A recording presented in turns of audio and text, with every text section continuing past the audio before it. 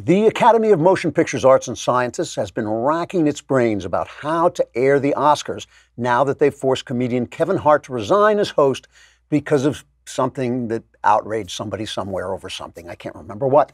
According to a statement issued by Academy President Shirley Whiteman to the two junior high school students he was having sex with, quote, "We've managed to damage a black man's career, so that's proved how virtuously politically correct we are. But now we need to hire another comedian who can make jokes without offending anyone except the sort of clueless, brainless middle Americans who made this country great so we could live off the fat of the land by making movies no one wants to see and then giving each other awards for them," unquote.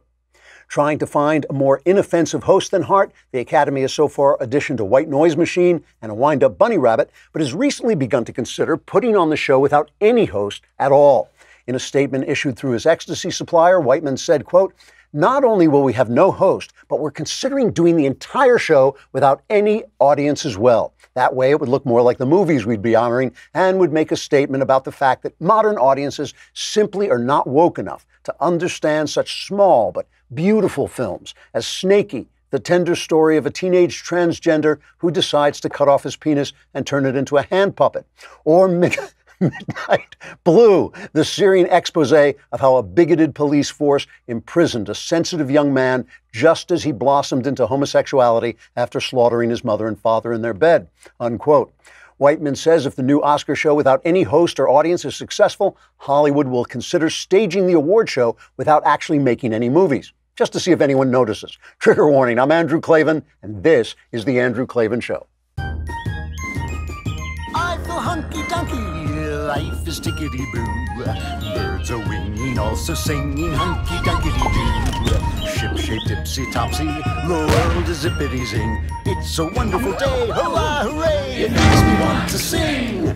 Oh, hurrah, hooray! Oh, hooray, hurrah!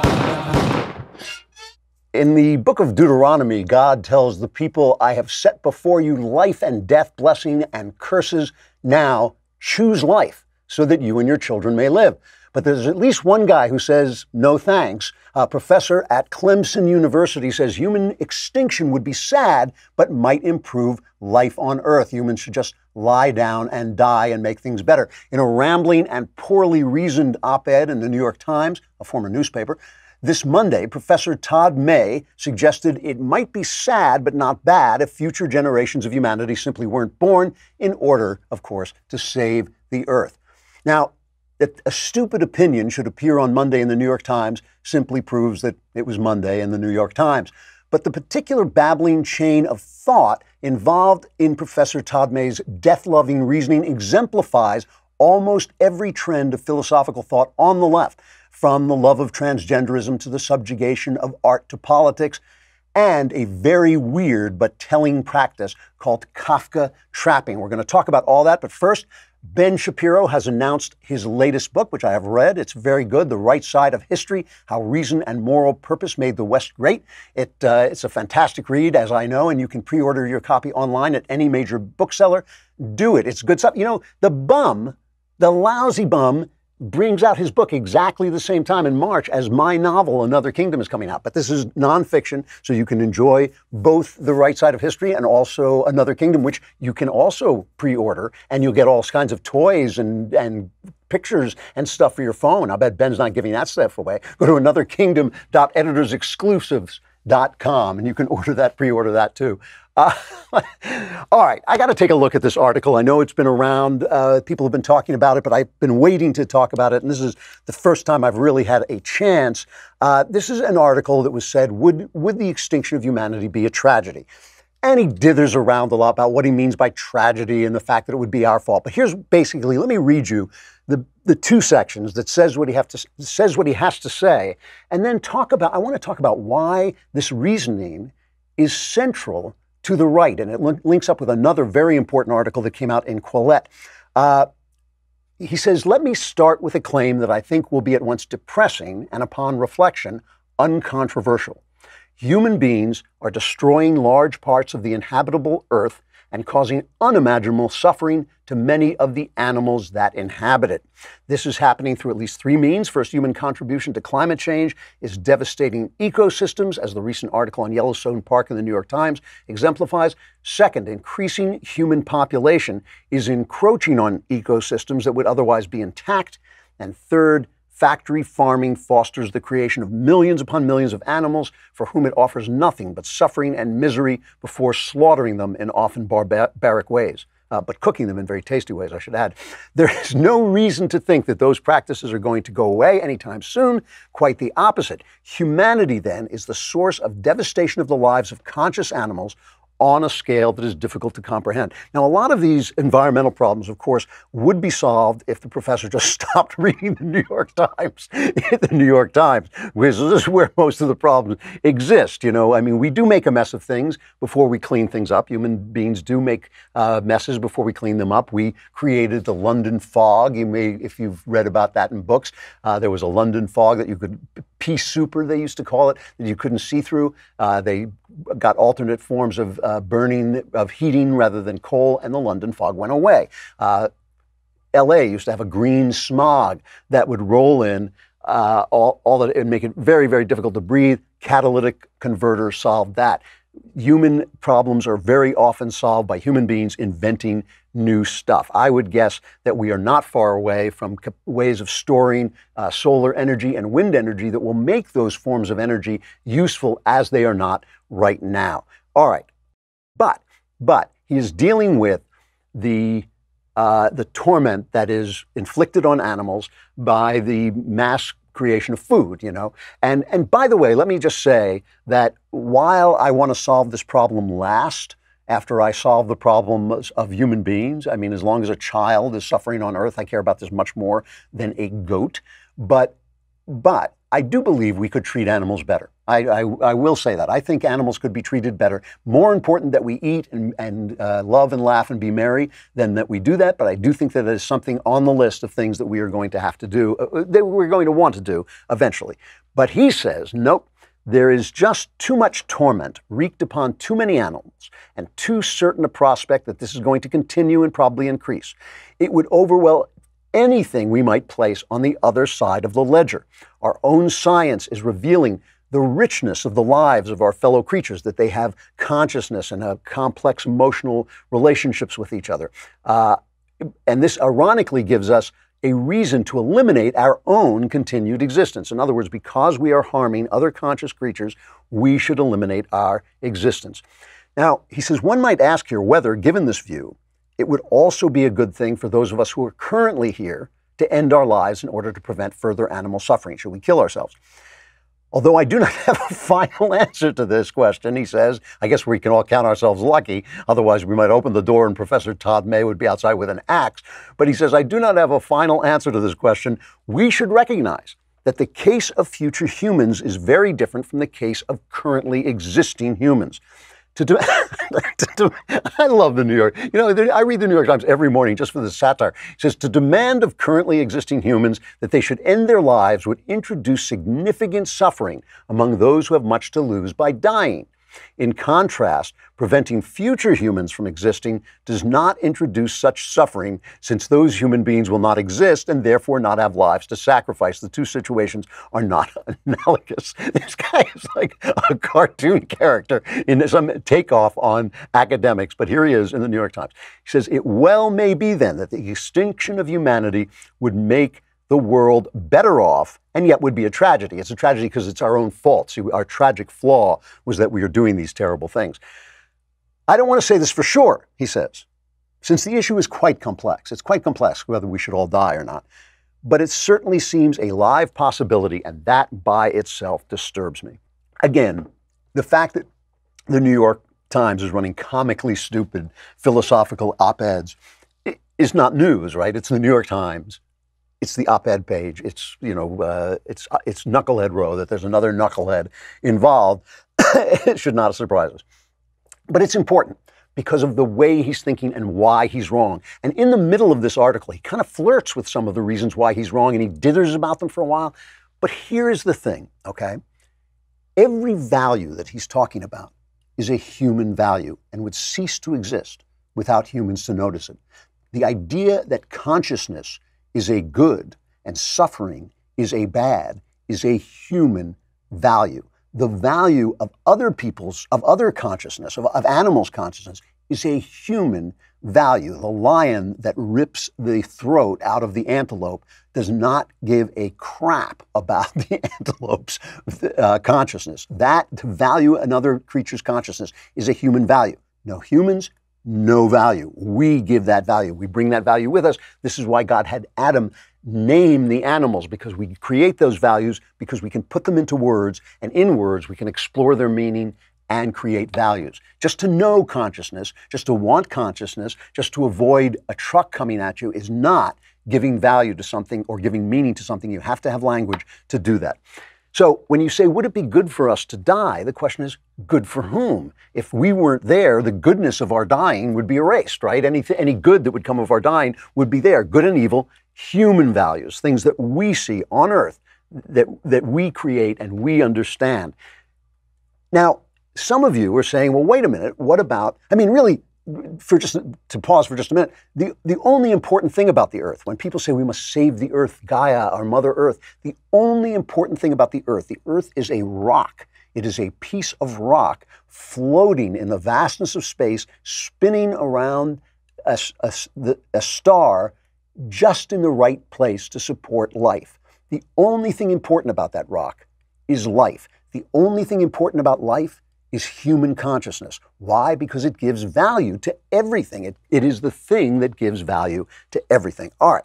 Now, some of you may say, well, wait a minute, what about God? And that, of course, is exactly the question. When we see these values, when we see the value of another consciousness, are we seeing something that's there, or are we creating that value? Is it just valuable to us? Now, I would say we're just discovering that value. The value is there, but we are discovering it. The reason it's there is because God sees that consciousness as well. Obviously, this professor doesn't think that, because if he saw that the value of the other animal's consciousness was absolute, he would also see that the value of our consciousness is absolute, and the value of the consciousness of generations to come is also absolute, because that also exists in the mind of God. He is reasoning without God. Now, what happens when you reason without God? Because there is a God, and because things only make sense with God who exists, right?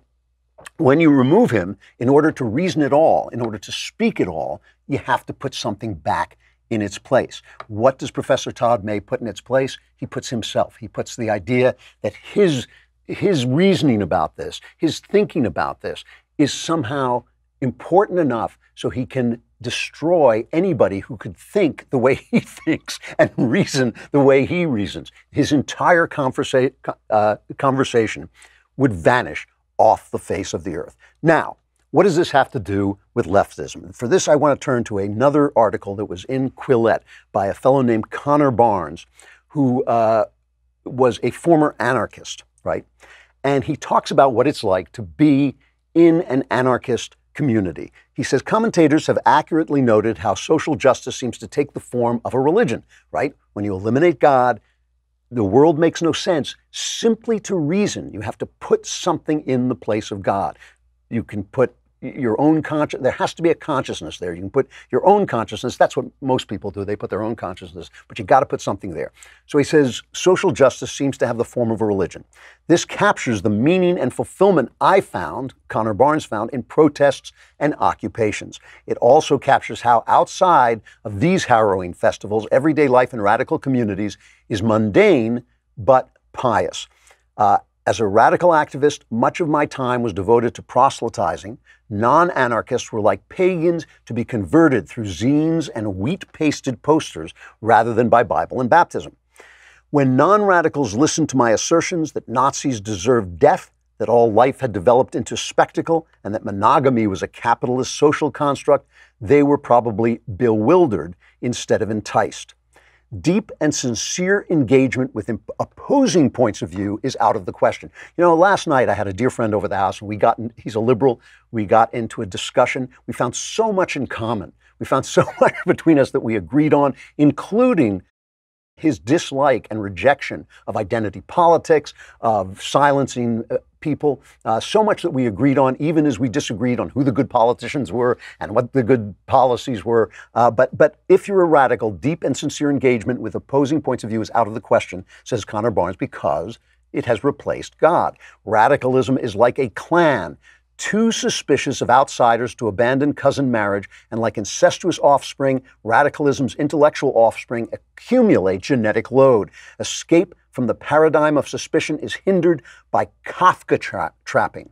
Okay, and I'm going to come back in a minute and talk about Kafka trapping, because this is something I've noticed. I've actually spoken about it before, but I never had a name for it before, and I love this name from the writer Kafka. But let's just pause for a minute, because Connor Barnes was on with Tucker Carlson and spoke a little bit about what his life was like and where all of this led him. And let's listen to that for a minute.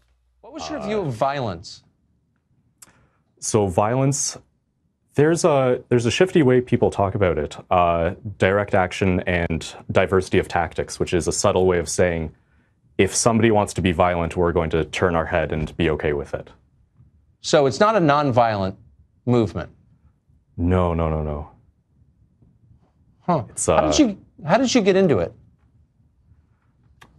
I was a pretty unhappy teenager, and I'm told that happens a lot to teenagers, and I went looking for an explanation, and I ended up just reading a lot of radical literature and found more and more radical literature until I found things that explained that happiness wasn't something you had much control over. Capitalism was keeping you down.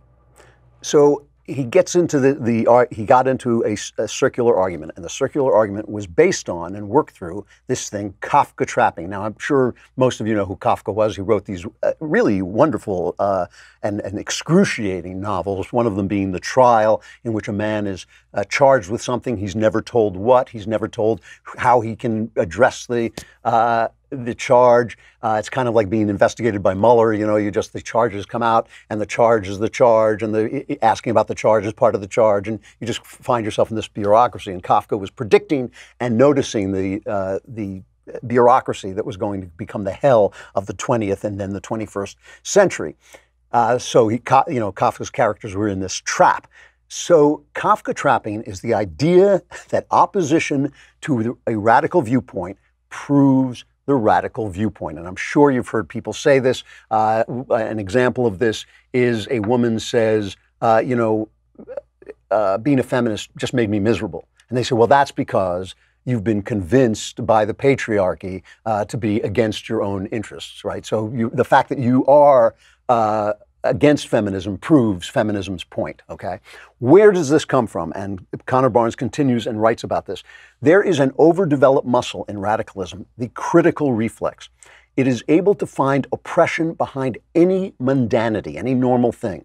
Where does this critical reflex come from? French philosopher Paul Ricoeur famously coined the term school of suspicion to describe Karl Marx, Friedrich Nietzsche, and Sigmund Freud's drive to uncover repressed meaning in text and societies. Today's radicals have inherited this drive by way of Foucault and other Marxo-Nietzscheans. Now, this is wonderful stuff because a lot of it comes from Nietzsche, okay? So let's talk about Nietzsche just for a minute. Nietzsche said that without God, there can be no objective morality. So all that's left is to find what he called the genealogy of morals, where morals come from, to analyze them. The word analyze means to take things apart, okay? So to take apart our morals and examine them and look at them and go back and see where they go, because there is no objective morality without God.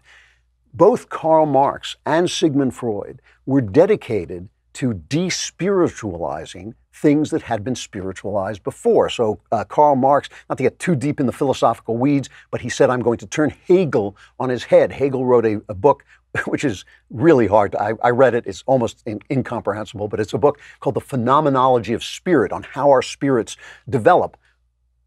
Marx took that theory and took the spirit out of it and made it all about money. Going back to feminism, you hear Marx in feminism when they say, oh, women, it's unfair. They don't make as much money when they stay home and take care of the kids, as if money were the only thing life was about, okay? Freud did the same thing with Christianity. Freud took Christianity and he based it all on sex. So instead of the Father, Son, and Holy Ghost, you had the id, ego, and superego. All the things of Christianity were sort of recreated as based on our erotic impulses.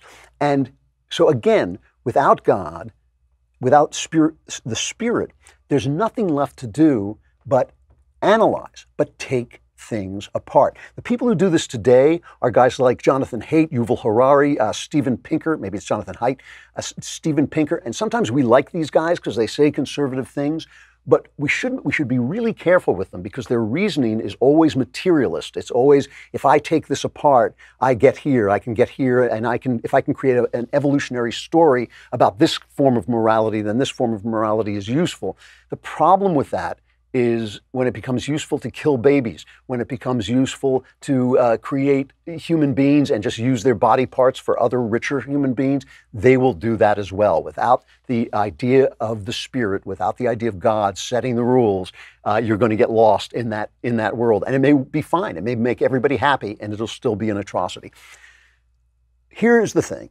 The physical world is infinitely analyzable, infinitely take-apartable. You can take it apart forever. You can break everything down into smaller and smaller bits. And so you can always find some injustice. You can always find something wrong. Oh my God, they're playing Baby It's Cold Outside. Every tradition, every convention, everything that we do. Oh my God, you married a female, a man married a woman and had children. Oh my God, a capitalist construct. The fact is, the beaten path in a free society is usually the best path unless it's not, right? The beaten path is there because people chose it again and again. They chose it in a free society because it worked for them, because it was good for them. So following the beaten path is usually the path of wisdom. Now and again, you look up and say, oh, here's a terrible injustice that has to be fixed. Let's leave the beaten path or broaden the beaten path and do something new. Here's a situation that doesn't work anymore. Let's enlarge it. Let's turn the path a little bit. But normally, on a normal day, the beaten path is the right way. This is why leftists are always taking it apart, because they don't believe in the Spirit. The thing about the Spirit is not analyzable. Think of it like this. A car can be taken apart. The experience of driving a car is a whole, right? You can't take anything out of it or it stops. When a car breaks, you have to take it apart and put it back together. When a car is working right, the experience is all you need. Right? You don't need to take the car apart when the car is working properly. Most of the time, the beaten path is working properly. Most of the time, our traditions are in place because people chose those traditions again and again. The car does not need to be taken apart. What the left gets wrong is always a question of spirit. It is always removing the spirit, the wholeness of life from life, and being left with nothing left but materialism. It is again and again. And ultimately, what you come down to is, why live at all? Life itself can be taken apart and analyzed until there's no purpose to it, and the life of an animal is more important than the life of a human being. And this is why in Deuteronomy, God said, I have put before you life and death. Now choose life so that you and your children may live and that you may love the Lord your God, listen to his voice and hold fast to him, for the Lord is your life. That's why it says that, okay? And that's why the left is so wrong about this and so wrong about destroying every tradition they can lay their hands on. There's nothing wrong with including new people in our traditions. There's nothing wrong with including new traditions that help out excluded groups. But there is something terribly wrong with disassembling the traditions of the majority that have lasted and served us so well. It is almost time for our next episode of The Conversation. Today, this very day at 5:30 p.m. Eastern, 2:30 p.m. Pacific, all of your questions will be answered by the one and only Ben Shapiro. And as always, the one and only lovely and talented Elisha Krauss will be hosting and making sure that all the important questions go straight to Ben. Once again, subscribe, dailywire.com. Subscribe. You get so much, including your questions answered by Ben Shapiro today at 5:30 p.m. Eastern, 2:30 p.m. Pacific. Join the conversation.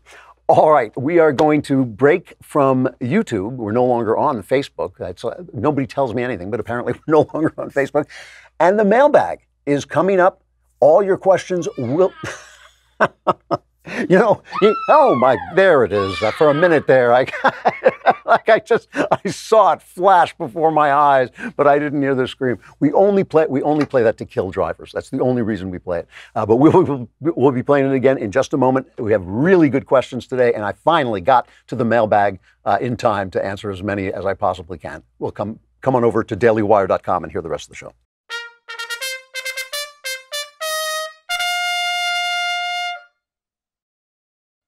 Mailbag. All right. From Peter. Master Klavan. My pastor recently did a sermon on Luke chapter 12, 22 to 28. Then Jesus said to his disciples, therefore, I tell you, do not worry about your life, what you will eat, or about your body, what you will wear. For life is more than food, and the body more than clothes. Consider the ravens. They do not sow or reap. They have no storeroom or barn, yet God feeds them. And how much more valuable you are than birds. See, if the professor had read this, he would know. Who of you, by worrying, can add a single hour to your life? Since you cannot do this very little thing, why do you worry about the rest? Here is the question from Peter. My question to you is, how can I be sure to tell the difference between worrying and not caring about life choices such as faith, career, relationships, food, and clothing? Thanks. Love the show. This is such a good question. It is largely a question of attitude. What you're talking about is attitude. Because remember, when he talks about the ravens and he talks about other things, when he talks about the ravens, they do not sow or reap, they don't sit around smoking dope either. You know, they actually go and do the things that ravens do. You too must do the things that men do. Support your family, have a career, express the desires of your heart in the work of your hands. These are the things that men do. And you too must do these things as the raven goes out and finds its food and makes its nest and builds its nest. You too should do this. Create new children, love your wife, build a career, all of those things. But the question is, how do you do them, and with what attitude, and to what end? Think about this for a minute, all right? A little baby, a toddler, stands up and takes his first step. And if you've ever seen this, it's an absolutely delightful, wonderful moment in a child's life.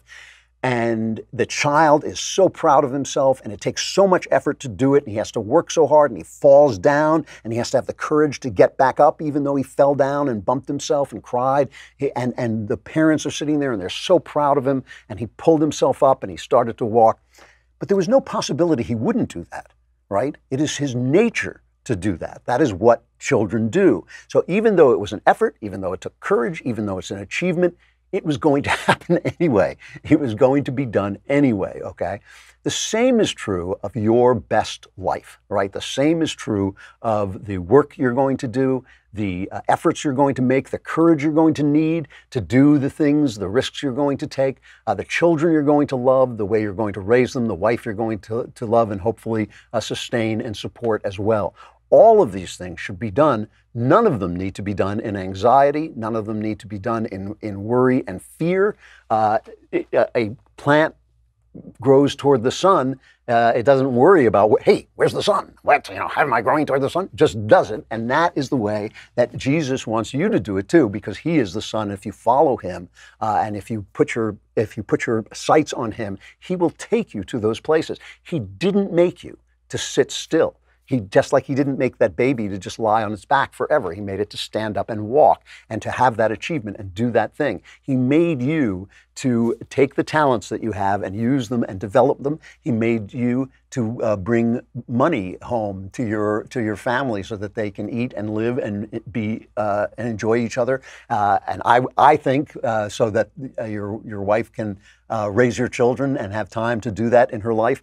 And all that stuff can be done without worrying at all. Now, it's tough. It's tough. You will worry because you have a body, and your body will dictate those worries. But you should learn. I mean, if you begin to learn now the difference between what your body is feeling, envy, anger, worry, anxiety, and what your soul needs to develop and to become the soul it's supposed to be. If you can separate those two things, you will get a lot of joy out of life instead of a lot of worry and anxiety. And that's what Christ is trying to give you.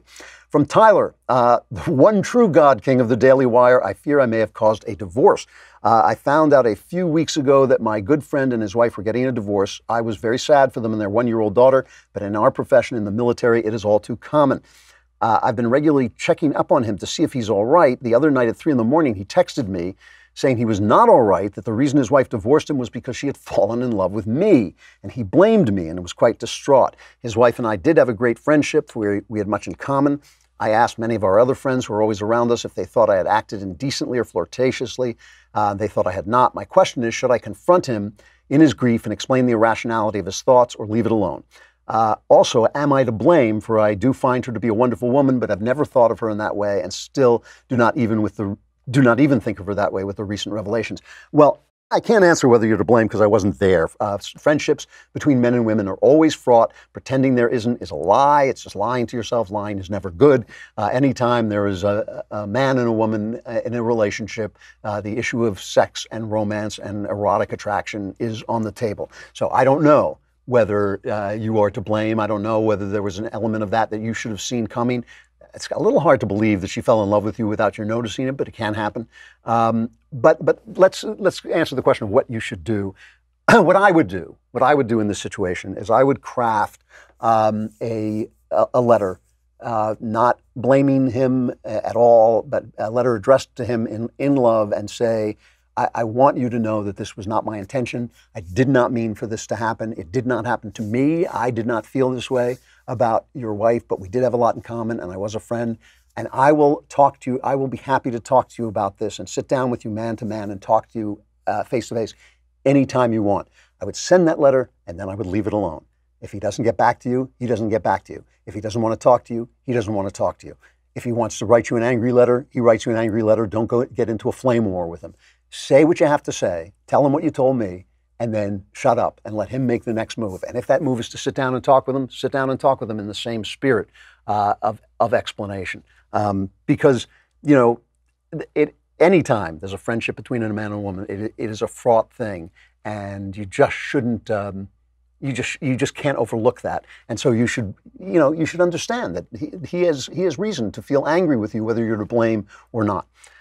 From Jody, hello teacher, my daughter is being pressured by her husband and peers to put her 4-year-old daughter into a 100% Spanish immersion class in pre-kindergarten.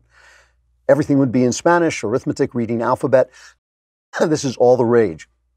My reaction to this was intense, to say the least.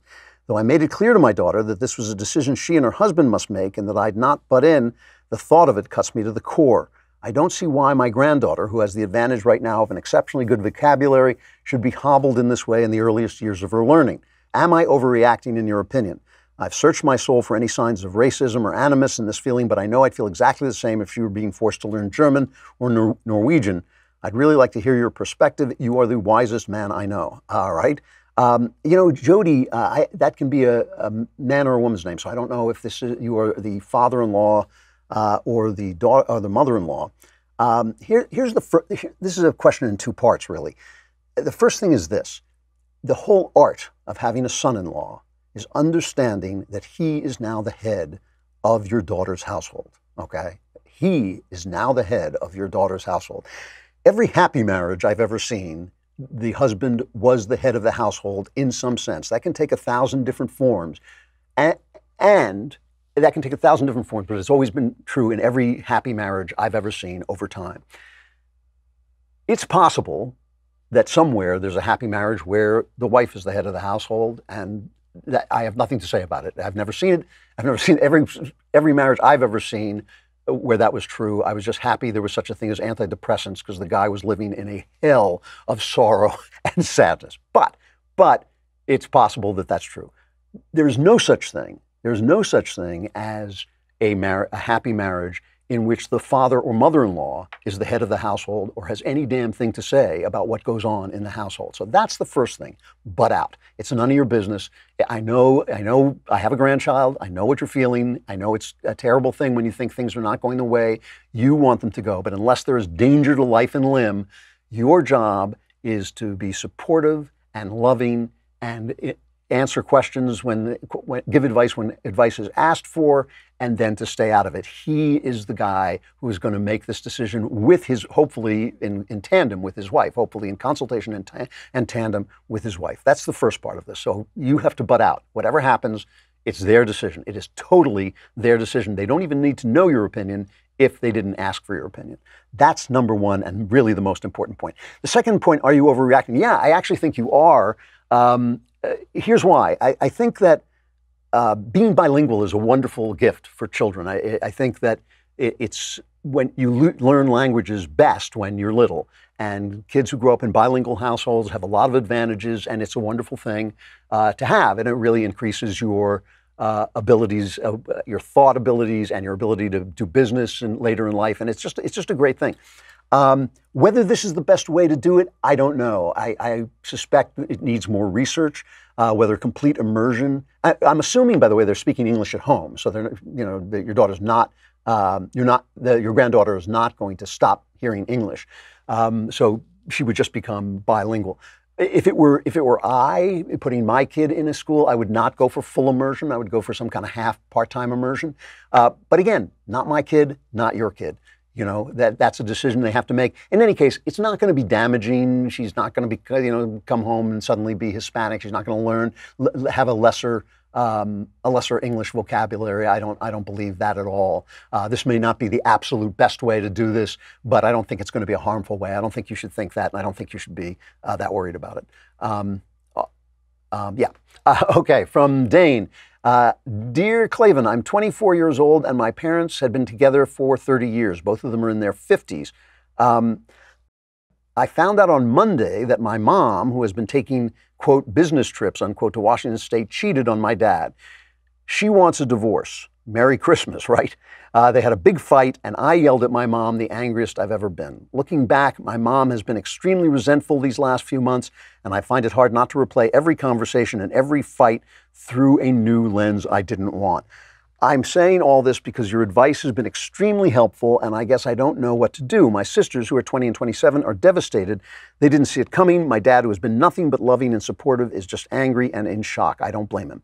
All I want to do when I think about this is yell. We all moved to California to support my mom's getting a new job 2 years ago against my better judgment, and now she does this. I can't believe she has any good reason, not with how good my dad is. What do I do? What should I say? Thanks for all your help. Love the show.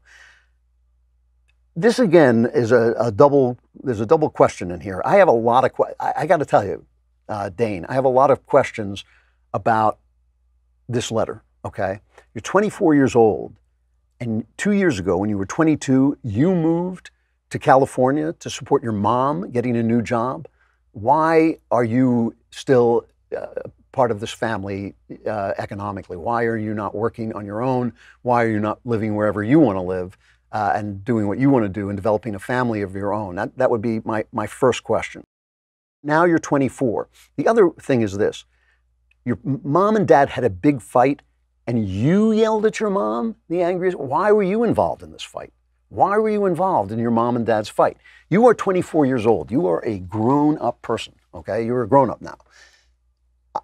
This is a very sad, very painful thing for you, but it is not your life, okay?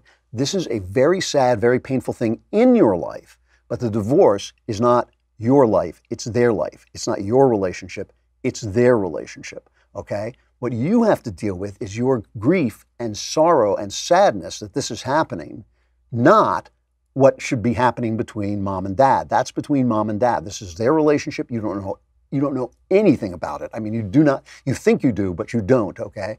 So what I see here is your failure to detach from this situation, not from your pain, not like you shouldn't feel pain, not like you shouldn't feel grief, not that you shouldn't feel anger, and certainly not that you shouldn't give emotional support, especially to your father, who is the wronged party here and with whom you're having a better relationship. But you have no role in solving this problem. You have no role in making this better. You have no role in bringing your mother to reconciliation or your father to forgiveness. You only have a role in supporting them and dealing with your own anger and grief. I feel like there's something wrong here, that you haven't grown up to the place where you should be in time. If you're 24 years old, you should be living somewhere else, and you should have your own life. And again, I can see this is devastating. Believe me, I mean, my kids are both grown. If, God forbid, if my wife and I ever broke up like this, it would be devastating to them. But it would be between my wife and me, and they would just have to deal with their pain, and so do you. From Stephen. Dear Supreme Overlord Andrew of House Klavan, and it goes on, grower of beards, drinker of tears, and mother of dragons. My mother gifted me it's kind of a weird thought, but my mother gifted me a subscription to Daily Wire and hoped I wouldn't see the email notifying me of the gift so that it would be a surprise on Christmas Day, but I did see it, so here I am. All right, fair enough. Great gift. I know that we are supposed to pray in order to build a relationship with God, but why do we ask for things in prayer? One Christian apologist I've read said that God actually gives us a say and lets us have input, meaning the chances of receiving whatever we are asking for go up when we ask than if we never asked at all. This explanation is hard to swallow. Could the outcome really change by asking for a sick person to be healed or for our troops to be blessed? Thanks. Okay. The problem here is you're trying to think yourself into God's mind and you just can't do it, okay? The best thing I can tell you, I disagree with people who say you shouldn't ask for things. I've heard people say, oh, God is not my butler. I don't ask him for anything.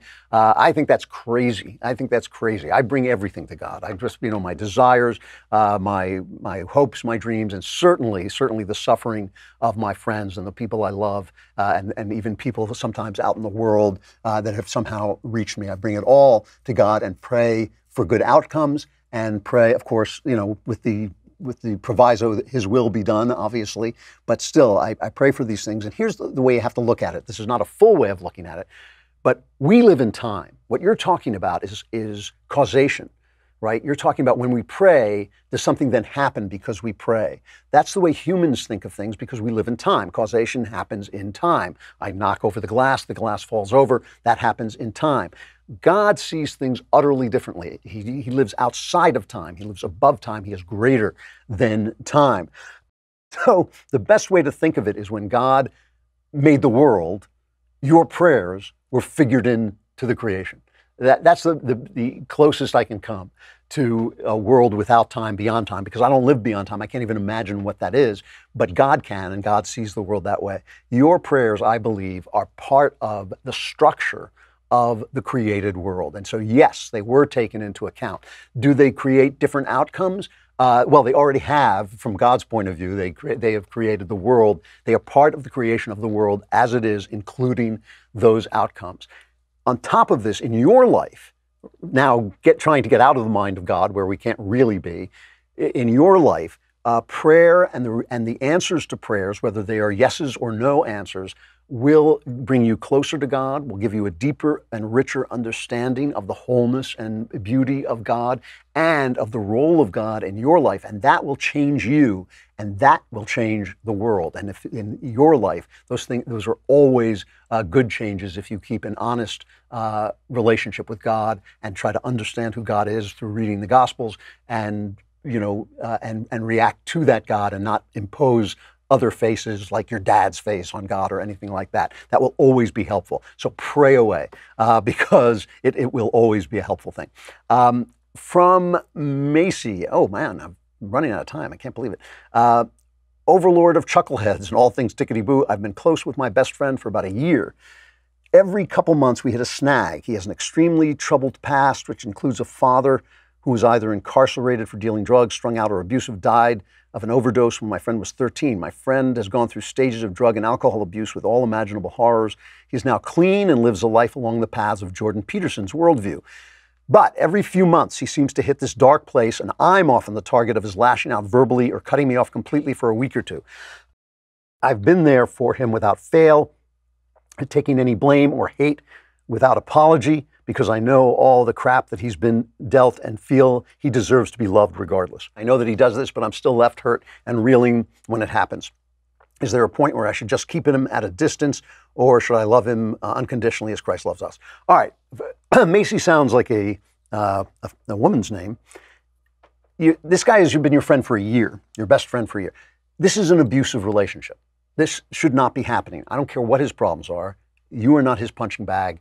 You should not be in a relationship where you get abused and he never apologizes and then he comes back and then this is a tangled machine that you have gotten into for a year and you've been letting him abuse you.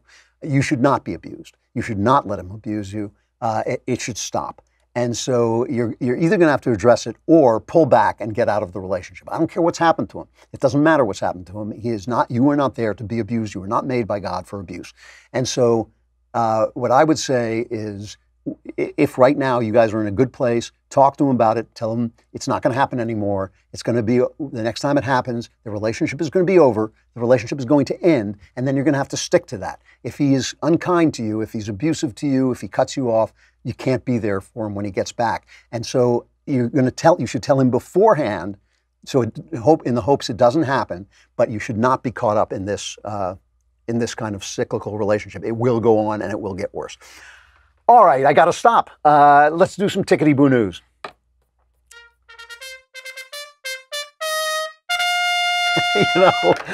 I had something else I was going to do for tickety-boo news, but I don't want to end the show without this. Is Die Hard a Christmas movie? The Fox has put out a new trailer in which it obviously is. Here's the trailer. It's Christmas. This is John. Nice beer. He just wants to spend Christmas with the family. Is Daddy coming home with you? We'll see what Santa and Mommy can do. But when he gets stuck at the office party, Merry Christmas! it'll be a holiday Merry Christmas! he'll never forget. Ho, ho, ho. Welcome to the party, pal! This Christmas, It's a time of miracles, so be of good cheer. Only John can drive somebody that crazy. get ready to jingle some bells and deck the halls with bows of Bruce Willis, Come to the coast, we get together, have a few laughs. Alan Rickman, Do you really think you have a chance against us, Mr. Cowboy? Yippee-ki-yay, mother. together in the greatest Christmas story ever told. I got some bad news for you, Dwayne. Hans, Bobby. Eat it, Harvey! Holy shit. I'm starting to get a bad feeling up here. Merry Christmas. Die Hard. It's brilliantly done. Alapundit on Hot Air says it's not a Christmas movie because Christmas movies what defines a Christmas movie is affection, familial affection, romantic affection, friendly affection, whatever, and it has to be at the center of this, and it's not at the center of Die Hard. I'm going to answer this question once and for all because Alapundit is wrong. At the center of Christmas movies is not affection. That is one of the reasons Hallmark Christmas movies are so cloying and why they are not really Christmas movies. They're simply love stories set at Christmas, and this is an adventure story set at Christmas. Christmas is about the transformation of values from earthly values to godly values, and that's what makes a great Christmas story. If you look at the only two really great Christmas stories outside of the gospel, if you look at A Christmas Carol and you look at It's a Wonderful Life, which, as I've mentioned before, are mirror images of each other, right? One is about a greedy guy who goes back and looks over his life and how it has made people miserable. The other is about an overly generous guy, a tremendously generous guy, who goes back and looks at the world if his life hadn't existed and how people would be miserable then. In both of these cases, the Scrooge and George Bailey come back happy without their life situation having changed. Their life situation is exactly the same before their vision as after their vision, but they are now happy. Why? Because they have transformed their values from one set of values to another set of values, and that has given them joy. They understand their life differently,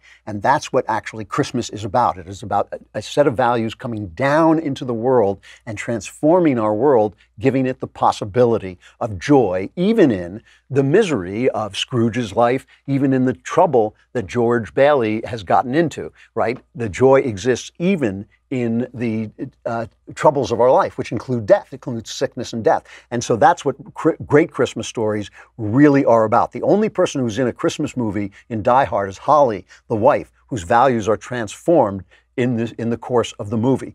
That's not true of John McClane. He's the same tough guy as he was when he walks in, but Holly realizes that her marriage is the most important relationship in her life and more important than her business life. And so she's transformed. She's actually in a Christmas movie, but McClane isn't, and neither are we. All right, I'll be back tomorrow, last day before the Klavan-less Christmas begins, so you don't want to miss it. You want to suck up all the Klavan-y goodness you can to get you through the holidays. Be there tomorrow. I'm Andrew Klavan. This is The Andrew Klavan Show.